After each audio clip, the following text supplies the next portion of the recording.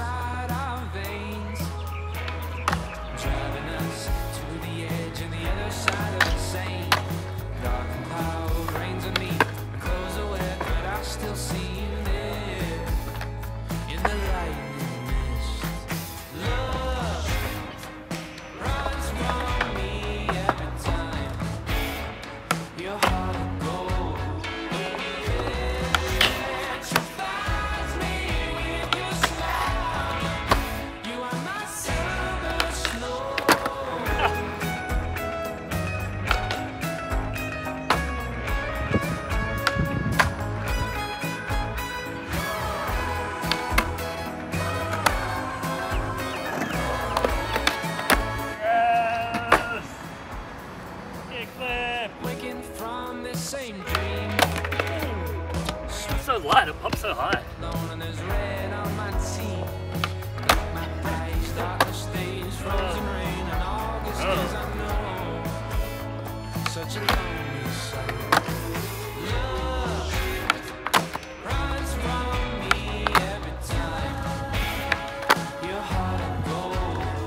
Quiet. Don't flick it any softer.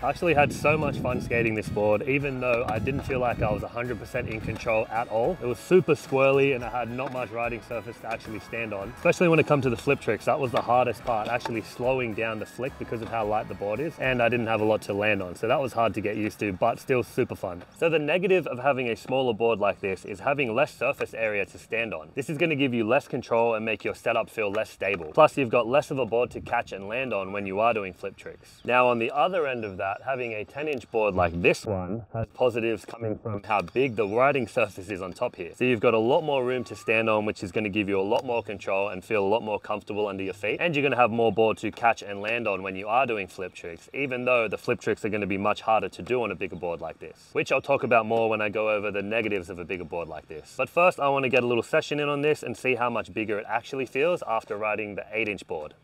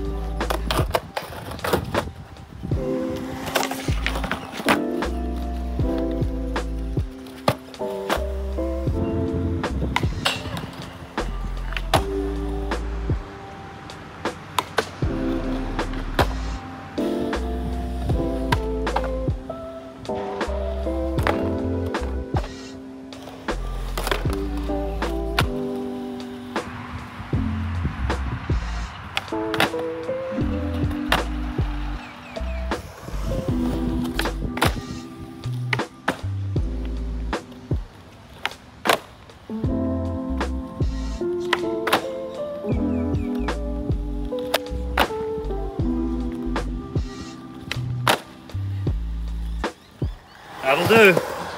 Skating this 10-inch board was such a struggle. I've skated this before and got used to how heavy it is, but coming from the 8-inch setup to this was just such a heavy beast. And I actually struggled so much skating this thing. Felt more comfortable on the 10-inch board because I had more surface area to stand on and more board to land on when I was doing the flip tricks. Plus, locking into grinds felt more comfortable because I had a bigger hanger space to lock into compared to the smaller trucks on the 8-inch board. But unlike the 8-inch board, when I was flipping this thing, it was so heavy and I was actually kicking so hard just to get it to rotate on a kickflip. But on the 8-inch board, I had to slow down my flick because I was just overspinning it or over popping it. So that was weird to get used to. In a way, it's easy to do flip tricks on this for me because I know how hard I have to kick it. I basically flick it as hard as I can, and that's what I need to do to get the flip tricks to work. So negatives of a bigger board up to a 10-inch like this one is obviously going to be how heavy this thing is. This is going to make your flip tricks way harder since it's going to take a lot more energy to pop and flick this thing, and the board itself is going to spin and rotate a lot slower. And the overall energy that you need to pop this thing or even ollie and get this thing off the ground is going to be increased as well. So you're going to get drained a lot faster riding something this big. So both big and small boards have their own list of positives and negatives, and it'll come down to the style of skateboarding that you want to do to what size board you should most likely be riding. With the smaller board being lighter, that's going to be more suited to flip tricks and technical ledge, manual and rail tricks, with the bigger board having more riding surface being more suited to handrails, bowls and transition skating, and even slappies and cruising overall. Now you can do any type of skating on any size board, as it does come down to personal preference and what feels better for you. But like I said, certain size boards are going to help certain styles of skateboarding. So thanks again to the guys at Ichpig for sending me this board for the video. Make sure you go and check them out in the description below, and check out this video here where I first set this board up and challenged myself to do all types of flip tricks on this. And I'll see you guys in the next video. Peace.